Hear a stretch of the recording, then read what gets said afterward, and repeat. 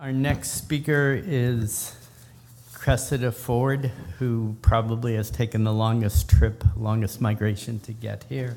Cressida is from the National Centre for Indigenous Studies at the Australian National University and is Deputy Director. Thank you, Alan.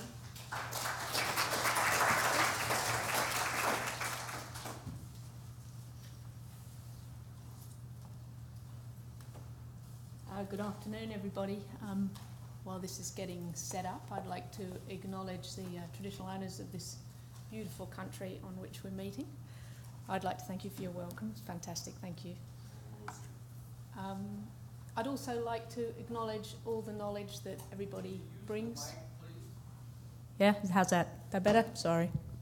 I'd also like to acknowledge all the knowledge that everybody brings to this room that enriches the space. I think that's very important. And I'd like to thank the organisers of this meeting and for including me. I feel very honoured in that, so thank you. That's me up there. My name's Cressida. I work at the National Centre for Indigenous Studies at the Australian University in Canberra. We're a small centre, we're multidisciplinary. We try as hard as we can to be interdisciplinary, which might explain my slightly meandering talk today. So, I'm involved in 3 projects at present. One is about a number of issues surrounding repatriation.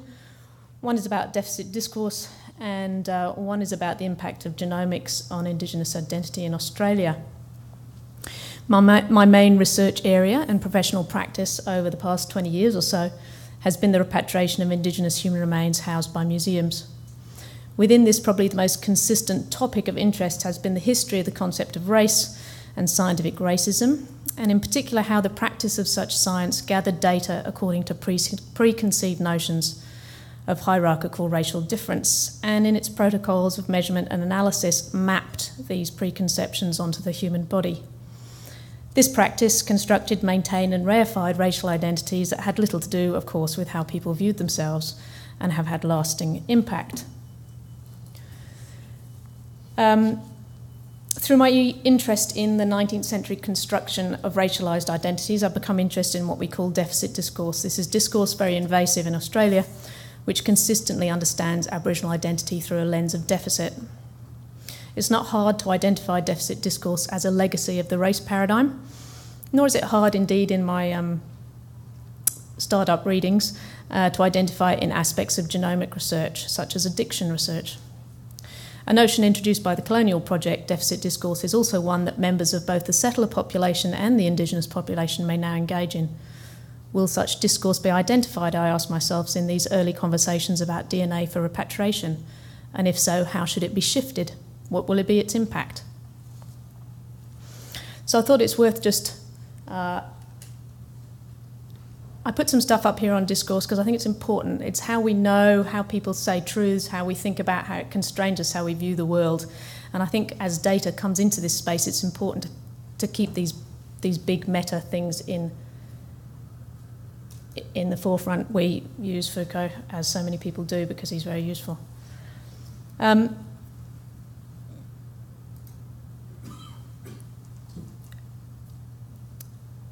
In the 19th century, I put this up also just to explain the slide. So I'm interested in the techniques by which people produce embodied identities, and sometimes it's useful to step outside of your own area of familiarity around race studies and then look at it in terms of gender. And this is just a quote on the left by somebody in the manoeuvre at the beginning of the 20th century talking about Paul Brocker's work, and just a little cartoon which I think encapsulates somewhat of what we're talking about. So in the 19th century, scientific interpretations of human remains provided authoritative truths about Aboriginal people, and these influenced how the dominant society perceived and acted towards them. 19th and early 20th century scientific analysis of human remains can be seen as part of the lens through which European culture viewed Australia's Indigenous population. It influenced how Aboriginal people were perceived and valued, yet it in turn was upheld by preconceived notions of racial hierarchy. Viewed in this way, it can be seen as part of what Atwood has described as Aboriginalism, taken from Said's work on Orientalism, a mode of discourse that constructs, guides and constrains European knowledge about the Aborigines. Discourse is important to consider in this space because it speaks to larger social processes in which production of knowledge about people play a part. This tension between concepts which approach difference as natural or mapped has been discussed by a number of people. How genetic variation is used in some health research and ancestry determination appears to promulgate or at best allow the former concept to resonate more than the latter. At the least, it is exceptionally vulnerable to such representation. And as others have said, and people have been making the point this morning and today, when we focus on biology, we turn our gaze away from the social world. The social world and our identities within it are highly complex. Identity is not vertical and solely cemented in blood and lineage. It's contextual, horizontal, produced through our relationships with others. Biology plays a part, but it is a part that is much less clear and much less important than it's given credit for. The repatriation of ancestral remains is an extraordinary Indigenous and cross-cultural achievement of the last 40 years. I think that's really worth saying. It's extraordinary. Repatriation itself has achieved many things beyond the return of ancestral remains, and it's proving to contribute to such things as healing, well-being, cultural transmission, and it's been incorporated into Indigenous development approaches. Repatriation can be a counter-narrative to deficit discourse because it is all about agency. You're familiar with these, I need not lay on them. It's all about agency, Indigenous agency. In real life, it is all about adaptability, dignity, innovation by those seeking the return of the remains of their ancestors. I put these up because at the top there are some quotes from Blumenbach in the late 18th century, which shows that even then people were really having problems with trying to define things. And I put the other quotes up because in Australia, I'm less familiar with Canadian and US history, but in Australia there is this narrative of passivity, I guess, that people just did not oppose the colonial project, and of course they did. And part of our project is we look at some of the archives relating to the theft of remains, and you can see in them resistance, opposition, when people could, to the taking of remains. It also makes clear that people knew perfectly well what they were doing was wrong. So I like to put those up just to remind me of all those things. But repatriation is also insightful because it can be a window through which to view underlying assumptions. One example is the assumptions revealed by retention arguments. I've been particularly interested in those that engage with identity and notions of authenticity, seen through the lens of race and blood quantum. I include within these things like the questioning of Tasmanian Aboriginal claims on the basis of the erroneous belief that Tasmanian Aboriginal people had become extinct in the late 19th century, or the accusation observation that repatriation demands from Indigenous Australians were purely political in motivation, usually when delivered by people who might not look or act like Aboriginal people should. I feel, therefore, that repatriation aggravates or irritates or disturbs a kind of comfortable discursive space, and in doing so can reveal a very constrained biological view of identity and culture when ascribed to Aboriginal people. Repatriation process can also engage strongly with identity because of the need to identify communities of origin. Perhaps unsurprisingly, given the above observations, repatriation practice can be a bridge to notions of identity based on biology. And I think this can most easily be identified in the use that is sometimes put of craniometrics for determining ancestry in repatriation processes. I find this quite puzzling. So while some archives may record Aboriginal group names or, if lucky, the names of individuals, most provide information in terms of geographical location from which the remains were taken.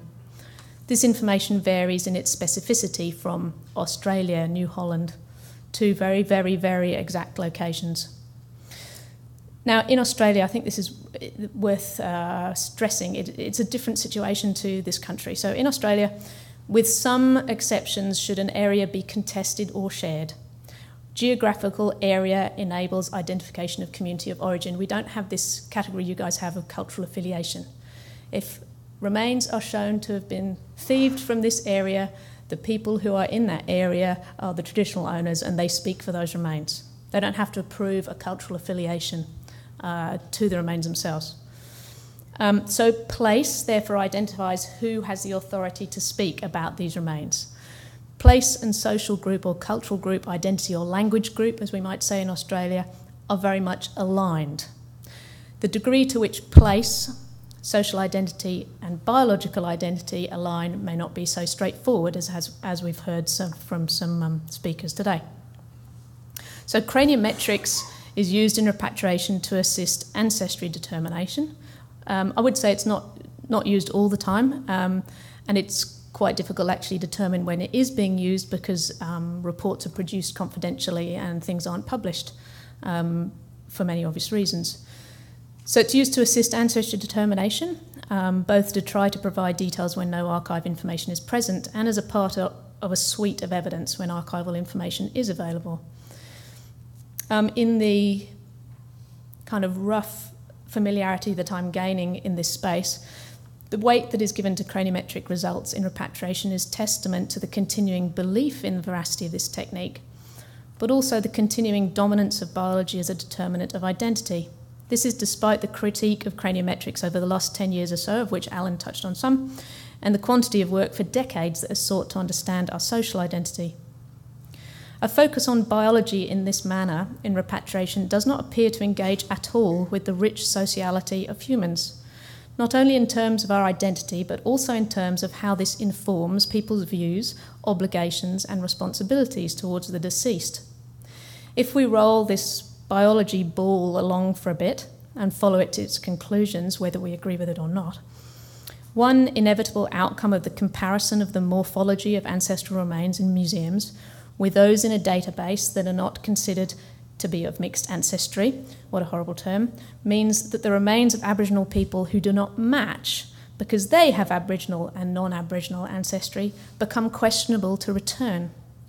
All this raises up the same issues with biological identity as mentioned above, but in a repatriation context, and prompts questions such as, if claimants identify as Aboriginal, do they have less right to the remains of their Aboriginal identifying grandma simply because her father was English?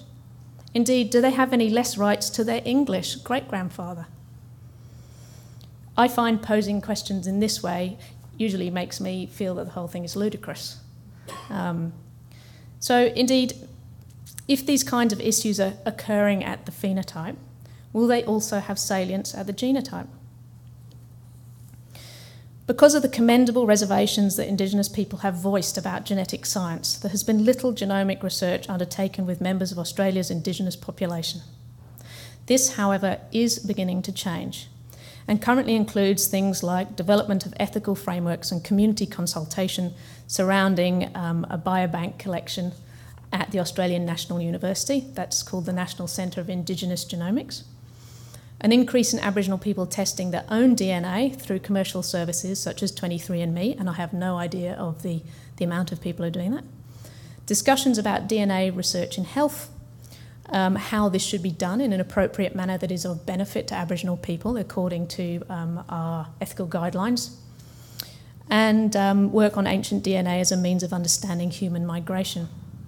All of these have very significant ethical considerations, some of which are being discussed and some of which aren't, some of which are being explored and some of which aren't. An additional potential use for genetic testing that has been identified is its use for repatriation purposes in relation to those remains that are poorly provenanced, to which I'll return shortly. First of all, I'd like to consider briefly the way in which genomic science has been reported in the Australian context as a means of understanding its vulnerability to affirming old perceptions. Speaks a little bit to my question to Alan earlier about why is it that we fall into wanting to affirm these perceptions, I guess. So in 2011, Rasmussen et al. Published results of the sequencing of the genome from the hair strand of an Aboriginal man met by Alfred Haddon at a train station at Kalgoorlie in the 1920s. Kalgoorlie is in Western Australia. The article produced interesting information about ancient migration routes into Australia and received much attention in the popular and science media. I was interested, as I always am. That's why I browsed through bioanth textbooks to see how people are visually representing the people that they're describing. So I was interested in how the media was going to portray this new discovery, and in particular how it was going to portray Aboriginal people. There were some counter-narratives to the usual deficit discourse, and I haven't done a systematic review, this is just me reading stuff. So there were some counter-narratives. There was Aboriginal trailblazers, as they were called by the BBC. However, in all cases in which a visual image that I found accompanied the article, the photo used to represent Aboriginal people was that of people stereotypically considered to be easily recognisable as real Aboriginal people, i.e. familiar shots of dark-skinned people in the desert or conducting traditional ceremonies. Not dark-skinned people at a computer or in an aeroplane cockpit, or fair-skinned Aboriginal people in the desert managing pastoral stations, or perhaps most accurately, a young man on a train station in the 1920s. I should point out here that the Goldfield Aboriginal Land Council supported the work on the hair strand and considered that the research had not threatened their own views of where they'd come from and their longevity in that space. Nonetheless, the representations in the media did little to counter stereotypic notions about Aboriginal identity.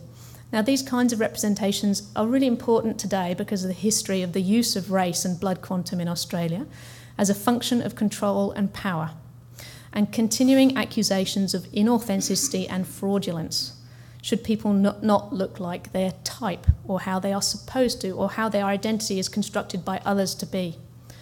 This is part of the legacy of the construction of identity that occurred in the last century and has real impact on people.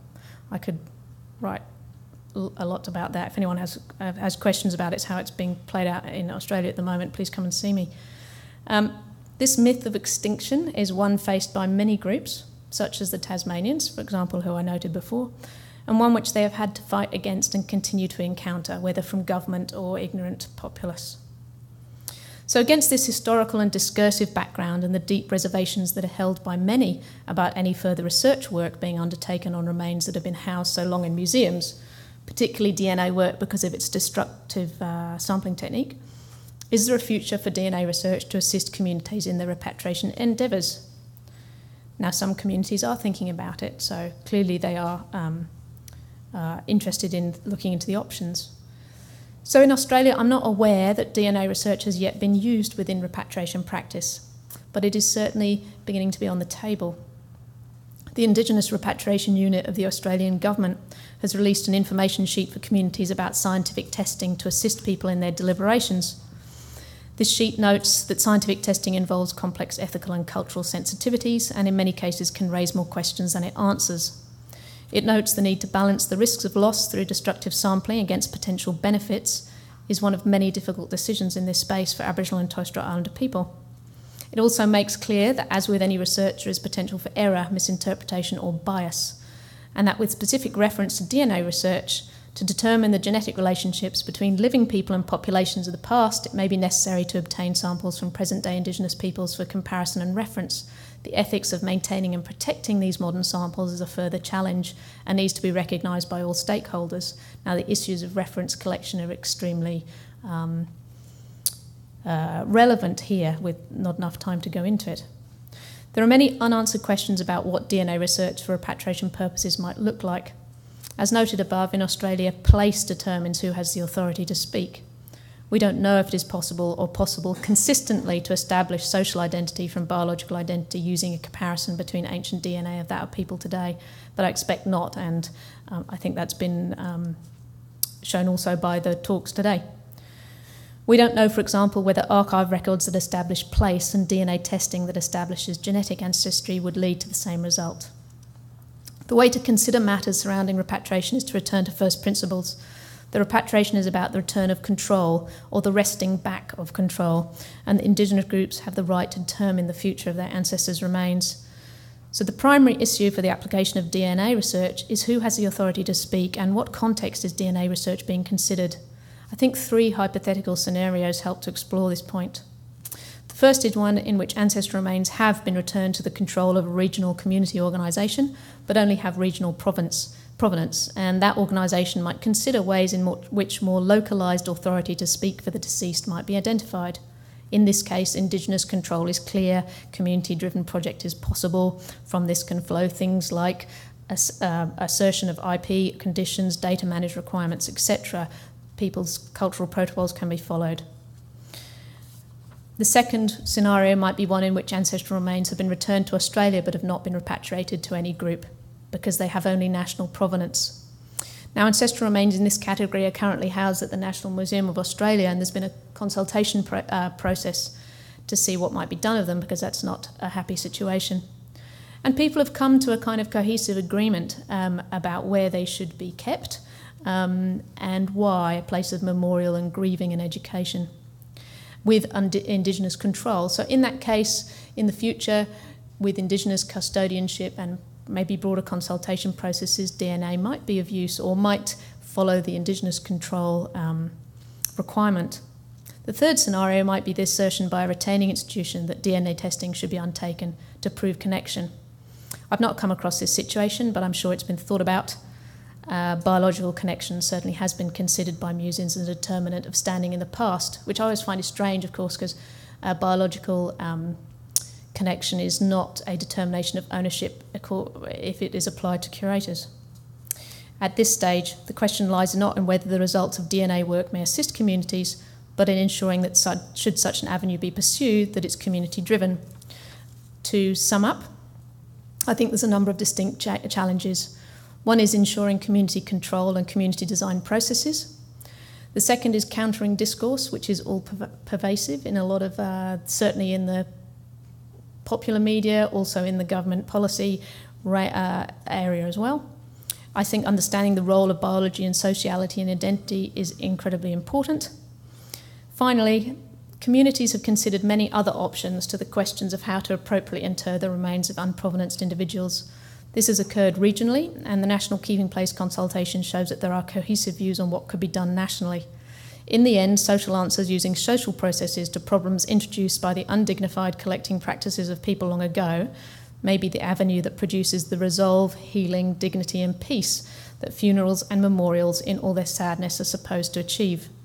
If DNA research is also part of this process, it's important that it achieves a similar purpose. Thank you.